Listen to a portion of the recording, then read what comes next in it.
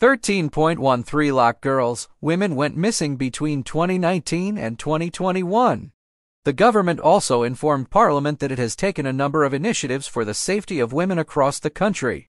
More than 13.13 lakh girls and women went missing in the country in the 3 years between 2019 and 2021, with Madhya Pradesh accounting for the highest at nearly 2 lakhs, closely followed by West Bengal, according to the Union Home Ministry data tabled in Parliament last week. 1,061,648 women above 18 years and 251,430 girls below that age went missing between 2019 and 2021 across the country. The data was compiled by the National Crime Records Bureau (NCRB). In Madhya Pradesh, 160,180 women and 38,234 girls went missing between 2019 and 2021, according to the data provided to Parliament. A total of 156,905 women and 36,606 girls went missing from West Bengal in the same period. In Maharashtra, 178,400 women and 13,033 girls went missing in the said period. In Orissa, 70,222 women and 16,649 girls went missing in the 3 years, while 49,116 women and 10,817 girls went missing from Chhattisgarh in the said period. Among the Union territories, Delhi recorded the highest number of missing girls and women.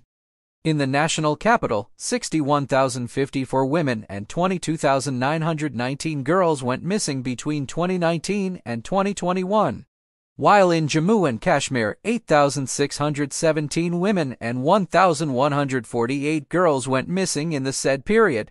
The government also informed Parliament that it has taken a number of initiatives for the safety of women across the country, which include the enactment of the Criminal Law Amendment Act 2013 for effective deterrence against sexual offenses.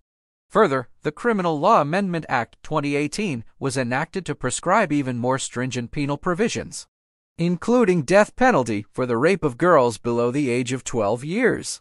The act also mandates completion of investigation and filing of charge sheets in rape cases in 2 months and trials to be completed in another 2 months.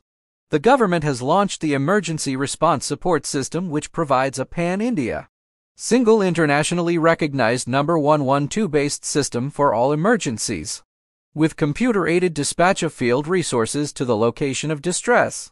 Using technology to aid smart policing and safety management, safe city projects have been sanctioned in the first phase in 8 cities: Ahmedabad, Bengaluru, Chennai, Delhi, Hyderabad, Kolkata, Lucknow, and Mumbai. The Home Ministry launched a cybercrime reporting portal on September 20, 2018, for citizens to report obscene content. The Home Ministry also launched the National Database on Sexual Offenders on September 20, 2018, to facilitate the investigation and tracking of sexual offenders across the country by law enforcement agencies.